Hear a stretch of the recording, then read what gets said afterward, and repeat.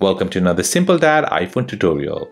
In this video, I'll show you how to allow calls while on Do Not Disturb on your iPhone running iOS 16.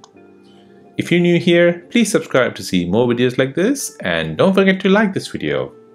So if you have set the Do Not Disturb focus mode, but you want to allow calls on your iPhone, then let me show you how to do this.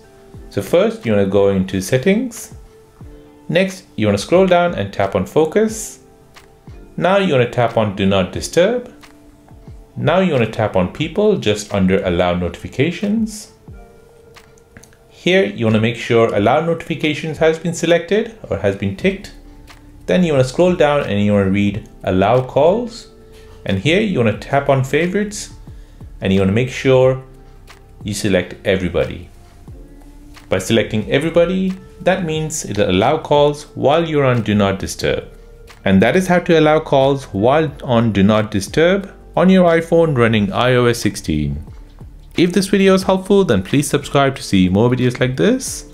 If you have any other questions, then please do let me know in the comment section down below. Thanks for watching and see you in the next one.